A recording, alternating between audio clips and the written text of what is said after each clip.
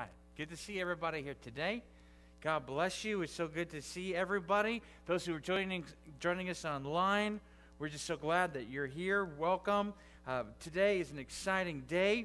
We are starting a new series called the Change Series. But recently we just ended a series called The Art of Neighboring. And I just want to encourage you, though the series is over, our responsibility to our neighbors is not. And so just continue to reach out to your neighbors. And if you have the refrigerator magnet, the checkboard of your neighbors, continue to use that and pray for your neighbors. And God's going to do great things. So let's continue to love our neighbors. But today we're embarking on a series entitled The Change Series, Embracing or Resisting Change. And change is a powerful little word. It encompasses so much. Change is defined as to become different, to make different, to become something else, to replace, to move. So in order for change to happen, something different has to take place. Change can never mean staying the same. So if you're taking notes today, every life needs change. You can find the notes in the back of the bulletin. Every life needs change. Change happens to every single person. From the youngest to the oldest, change happens. Change can be both negative and positive, both good and bad. By its very nature, change is disruptive. Change disrupts things. Change disrupts the status quo. It disrupts what's going on, the normal. It changes things. Because change is different, it disrupts things.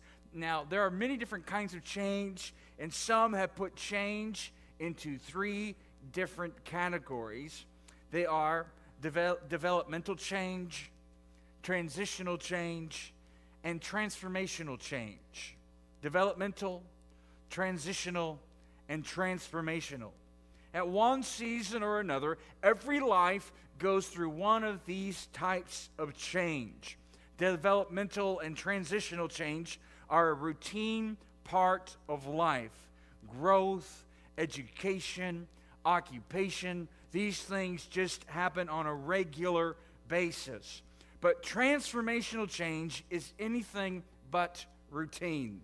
It happens less frequently, but its implications and impact shape our life, our destiny, our future. Transformation is what Christianity is all about. It is changing into the best you. God made you unique. He made you on purpose. He put inside of you everything you need to be to fulfill your destiny, to fulfill your purpose.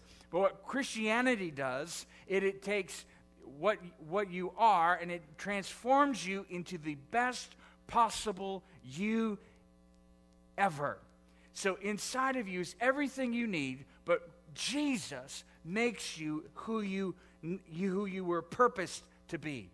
When Michelangelo was making his famous sculpture, David, when he was finished, somebody asked him how he created such a magnificent sculpture.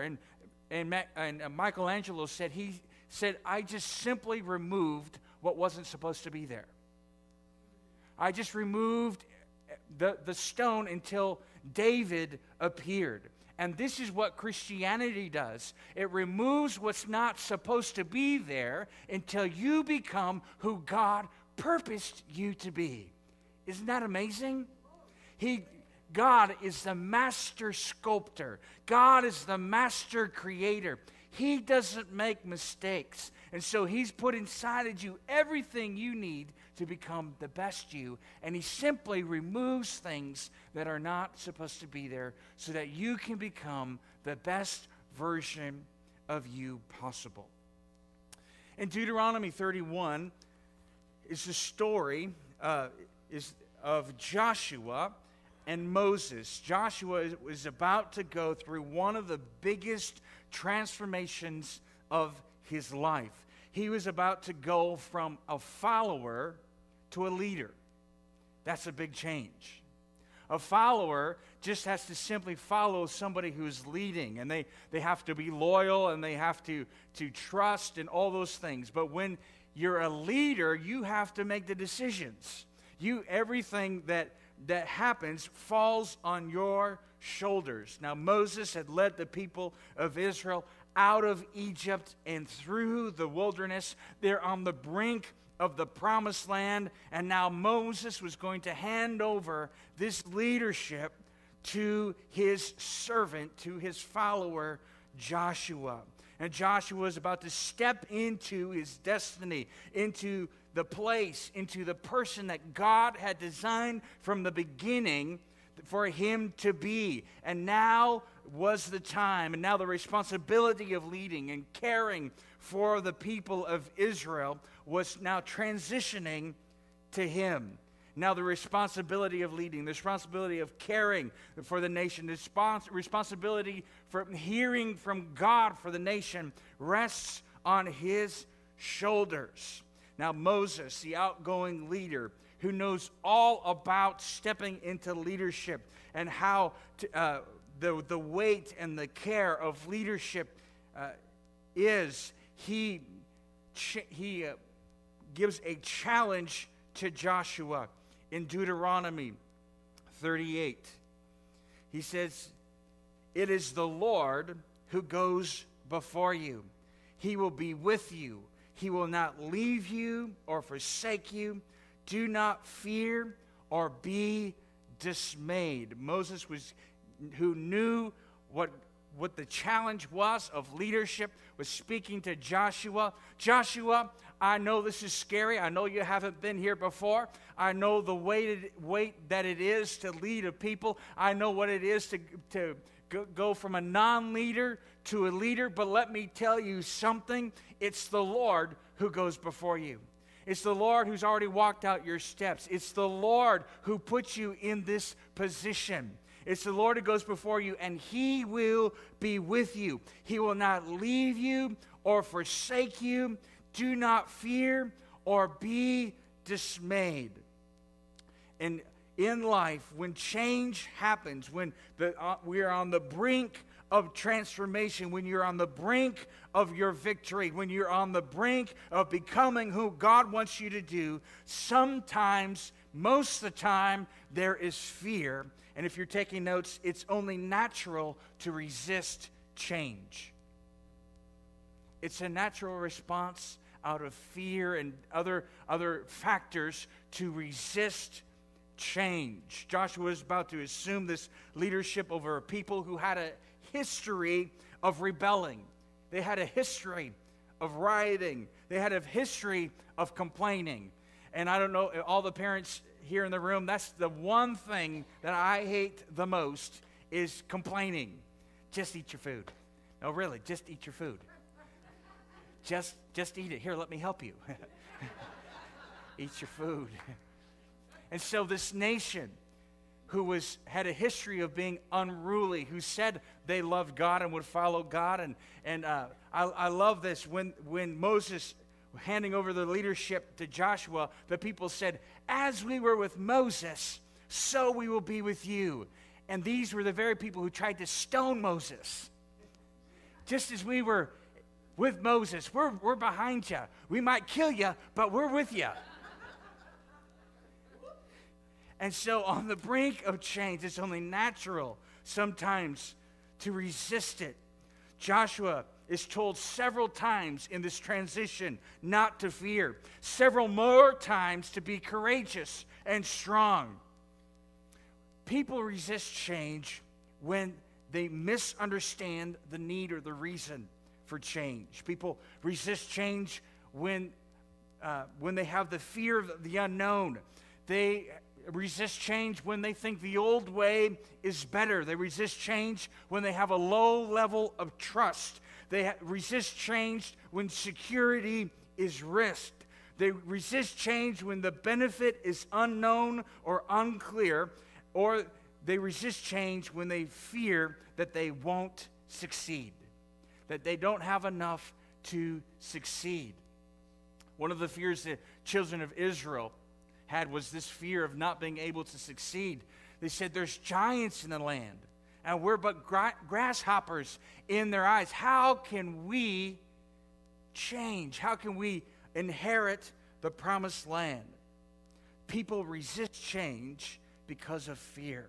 Now, when we have these feelings, it is easy to get it stuck in our head to resist change. But we are just one change. We're just a change away from meeting your destiny. Transformational change is hard. That's why we resist it. If it was easy, everybody would do it. Everyone would be awesome. Everybody would be this stellar Christian and doing everything that they're supposed to do and meeting their destiny, and it would be awesome. But because it's hard, we resist it. We challenge it. We question it. Say, well, if it was supposed to be, it would just happen. No, that's not how transformation works. Transformation is hard. Transformation is a choice. Transformation is scary because the outcome is unknown. And we might say, I might not be where I need to be in Jesus, but I know how to live the way I am. It's comfortable. It's something I know, so I'm just going to stay here because it's easier. And I can deal with the devil I know rather than the devil I don't. And so we stay exactly the same rather than becoming the person that God has created us to be.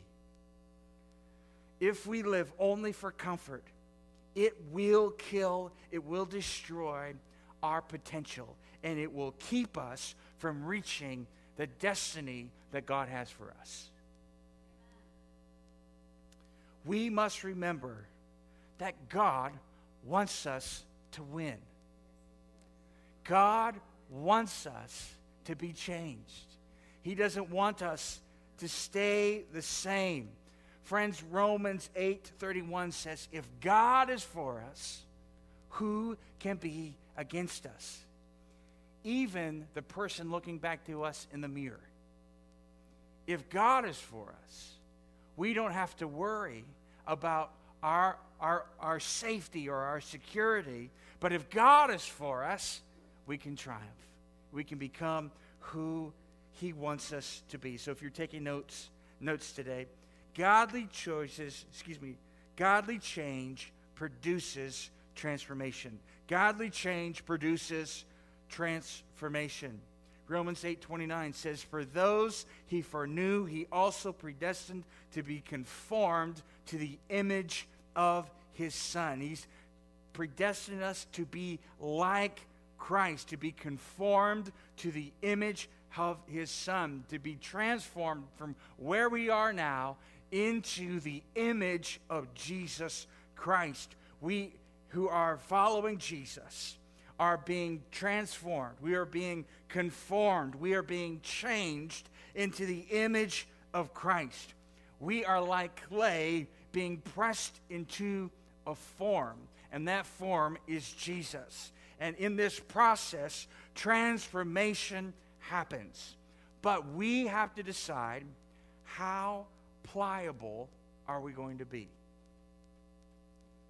How soft and moldable, malleable is our heart? Are we going to be hard to form? And through life situation being pressed into that form and not changing, but maybe there's an indentation, but not being malleable, and it's a struggle? Or do we allow the Holy Spirit to mold us, to shape us, to be like putty in His hands, to be like moldable clay, to take on the image of Christ? Will we be what God wants for our lives, or will we resist? Will we embrace it or resist it, what God wants us to be? If we resist, we will not fit into this mold. We will not be who Christ intended us to be. If we insist on our own way, transformation cannot happen.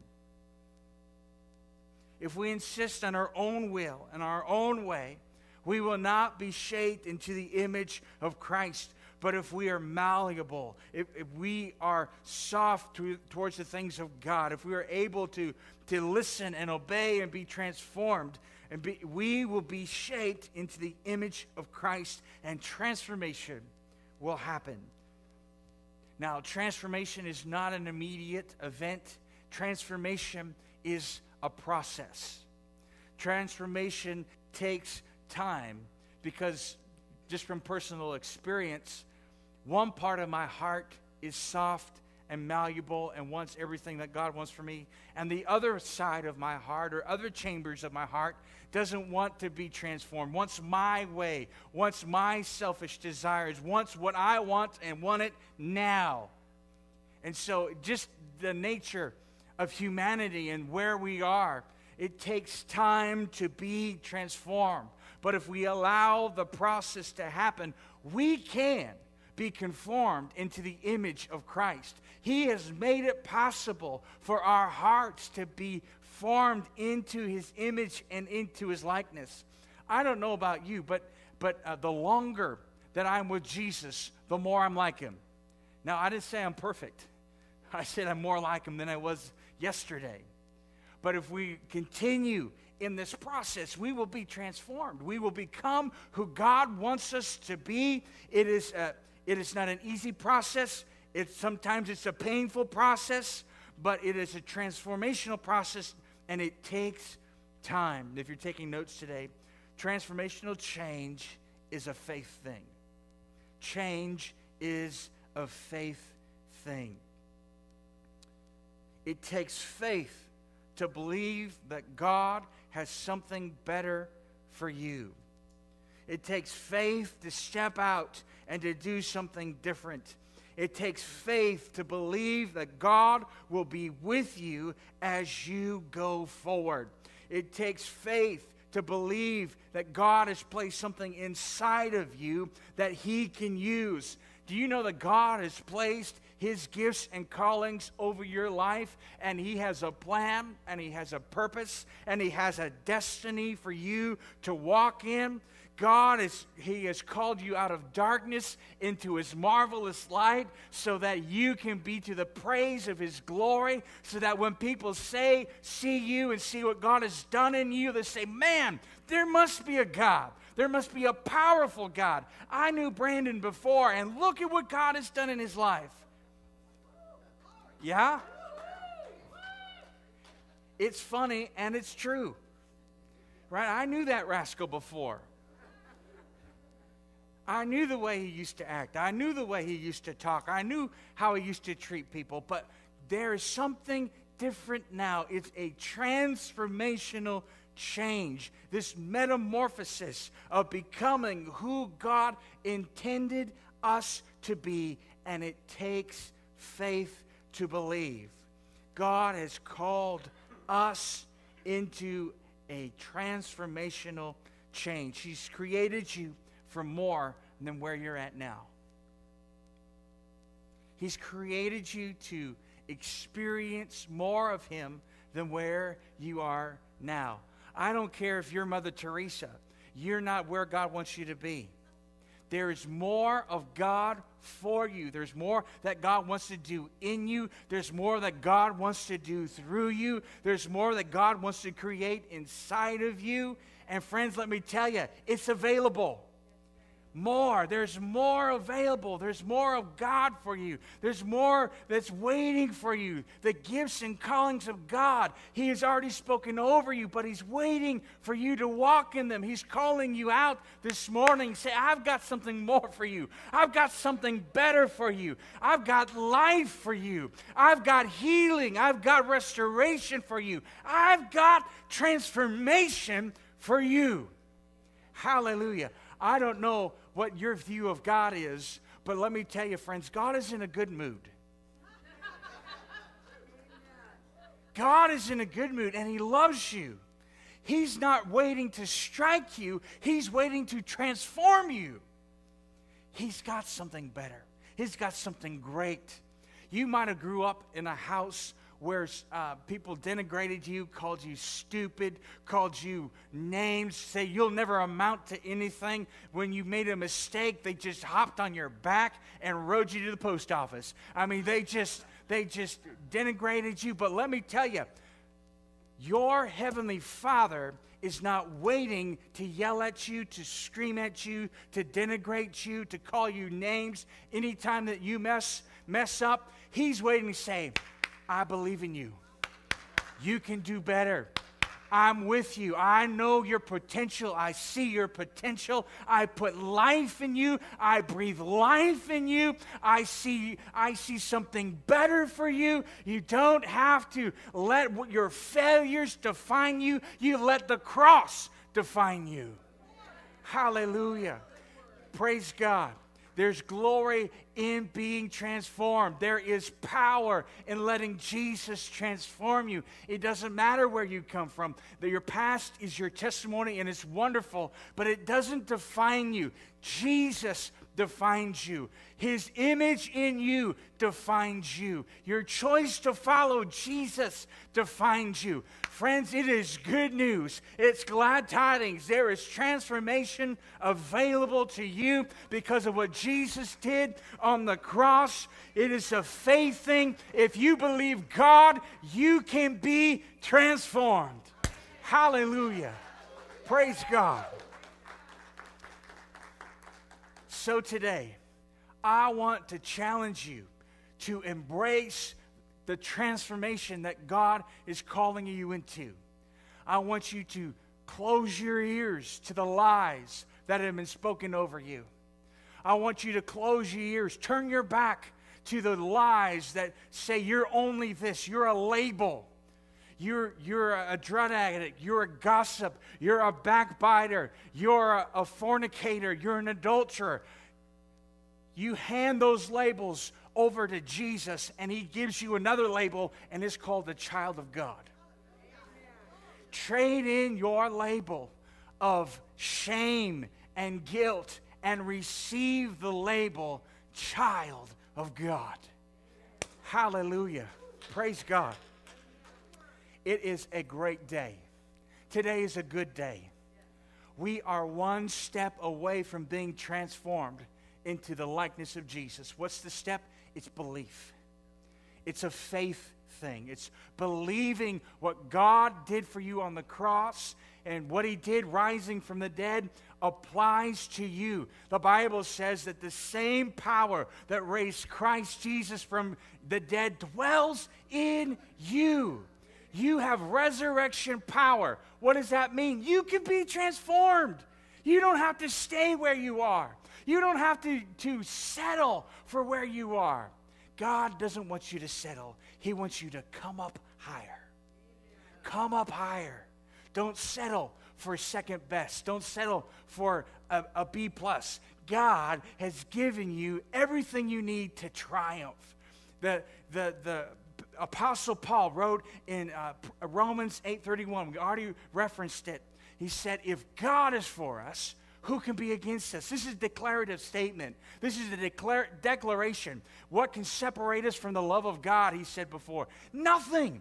Not height, not depth, not angels, no demons, nor things present, or things to come. Not anything can separate us from the love of God, which is in Christ Jesus. So, if God is for us, who can be against us?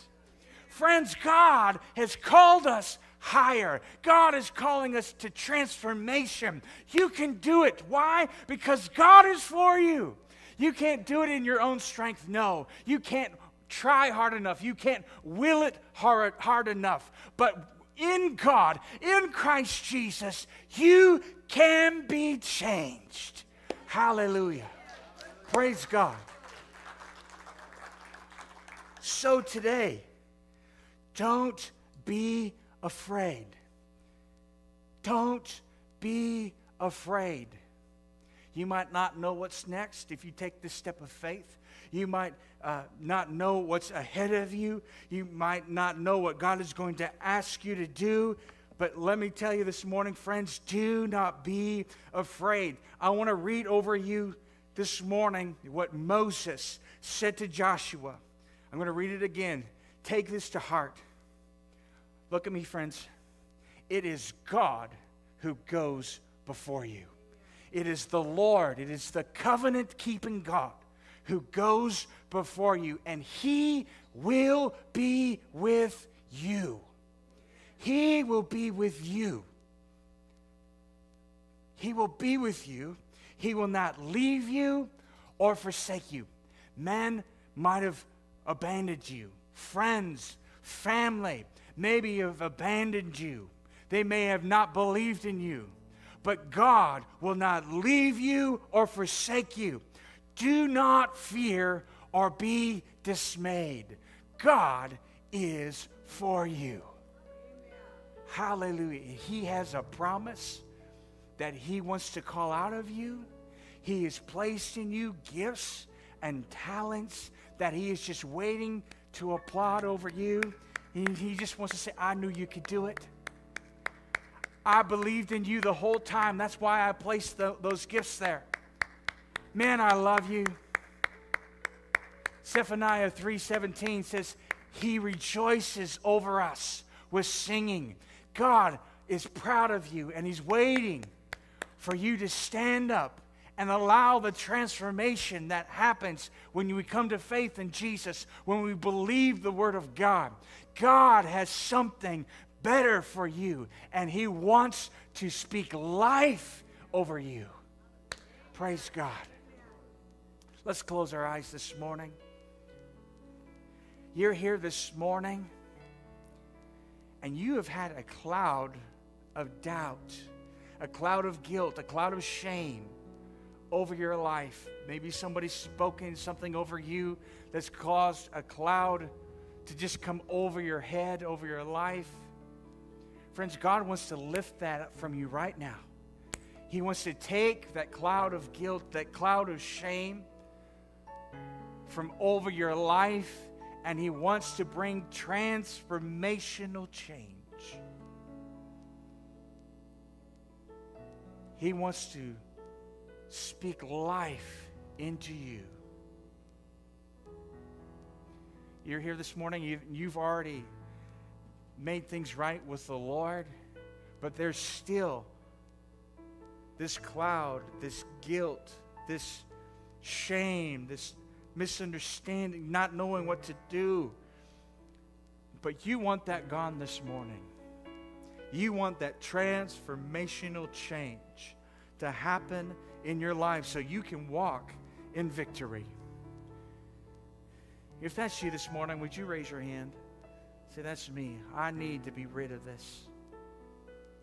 See your hands all over the room. You can put it down. Heavenly Father, I thank you that you speak life. I thank you that if you are for us, there's nothing that can be against us. I just sense in the room this morning that we need some hope. That hope needs to arise. God, I pray that hope would be palpable in this room.